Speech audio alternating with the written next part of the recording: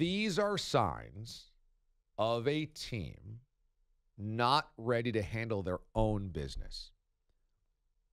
Go talk to somebody in the Patriots locker room.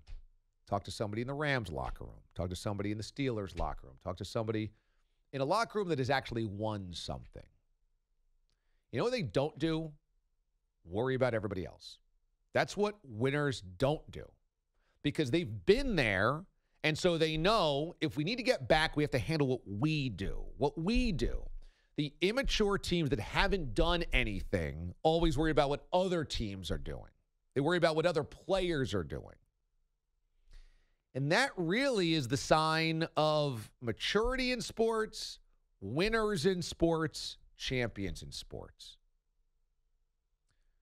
It's certainly not beneath the Warriors to be looking at what the Rockets are doing. Certainly not beneath Michael Jordan to have looked at what the Knicks were doing or the Pistons were doing. Certainly not beneath Joe Montana to look at what the Giants were doing. But those guys on those teams don't spend the offseason talking about other teams. They just don't. Because they know it's about them.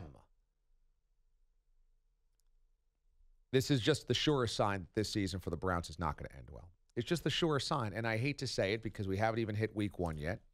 And there are really great Browns fans in a really great American sports city that really, really, really deserve a winner. They deserve a winner. Browns fans deserve a winner, and they're not going to get it this year. Watch. Now, it might start next year, the year after that. I mean, I think the Browns are ascending, and I think the Browns' long-term trajectory is very good.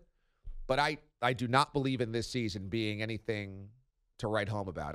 This feels like a 7-9, 8-8, kind of constant turmoil, never quite getting ahead of things, never quite getting the stability, the sturdiness, the consistency that it takes to win at this level.